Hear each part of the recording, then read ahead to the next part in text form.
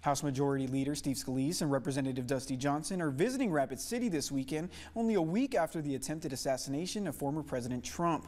Both representatives condemn last week's tragedy and are calling for the head of the Secret Service to step down. Scalise said he feels like there was a serious lack of accountability. And I think the director of the Secret Service has lost focus of that mission. I've called for her to resign. She won't step down, but the president, frankly, could remove her right now, and he won't, because there's just no accountability in the Biden-Harris administration for any failures we've seen, unfortunately. Johnson went on to say that this isn't a security concern that will go away. Because we don't need to just worry about the security failure because of last Saturday. We got to worry about this because of tomorrow and the day after that. Scalise said the director of the Secret Service will be in a hearing with the Oversight Committee on Monday to talk about the shortcomings and what's next.